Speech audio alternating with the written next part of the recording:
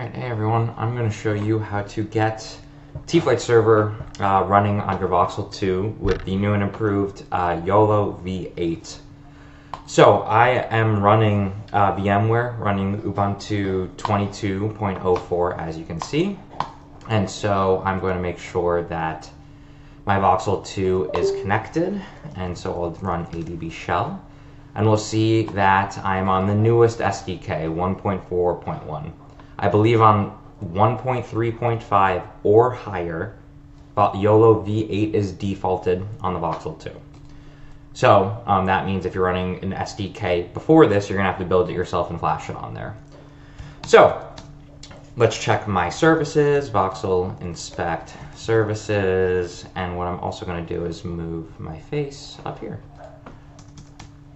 Services, and so we'll see that I have pretty much everything running that I need to other than T-Flight server. And so I'll do a VOXL inspect cam-a, and you'll see that I have my high-res camera running.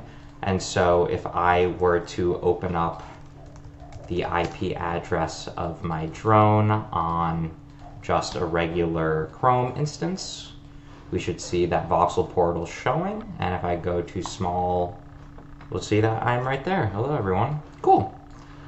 So that is good to go. And now to run T-Flight server, all I do is I type in VOXL configure T-Flight, just like that. I say 1 because I want to enable the factory defaults. I hit 1 again to enable. And then you'll see now that I have this option of what I can select from. I can do Yolov8, which is what used to be the default. I have Yolov8 now, Yolov8 custom, and then Yolov11.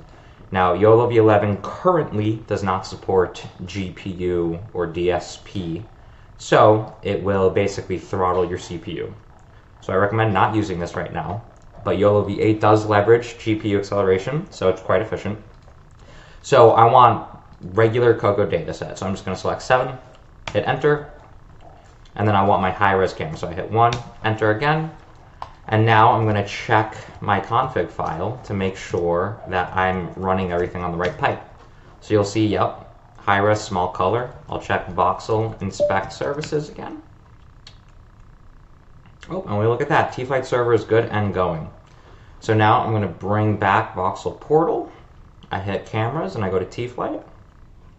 There I am. Person, mouse. It's my keyboard, but it's not a remote, but you know, if I maybe do this, there we go. Cool. So if you want to run your own custom instance as well, there's really good documentation on the ModalAI website for Yolov8 custom model. So let me get there. Yolov8 custom datasets, perfect. So this is on the ModalAI documentation website, but we have a guide on how to train Yolov8 for VOXL 2 right here. You click on that, and so pretty much you're going to follow this to the T. And more or less what this will require is that you have an NVIDIA GPU on whatever computer you're training on. You have Docker, and more or less this will train on whatever dataset you have, and then it will pretty much output the .tflight file that will be required to load to your VOXL 2. Once that's done, you would just do like an ADB push of your file to here, or you would SCP it over, and then you would do the same thing as before. VOXL configure T-Flight, right? 1, 1, and in this case you would hit 8, and it asks for the name of your Yolov8 model.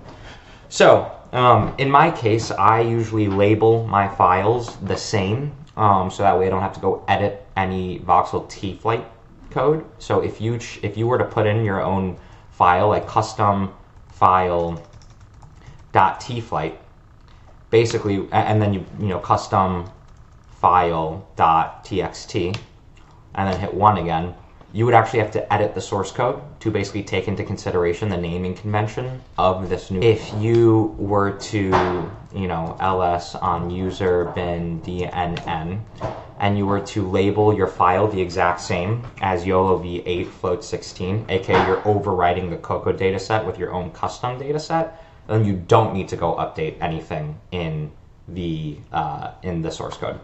So, right, you do voxel configure tflight server 118. You'd put in that, and then we'd look at what the name of your labels would be. So in our case, Yolov8 labels that text. I'm going to use that as an example.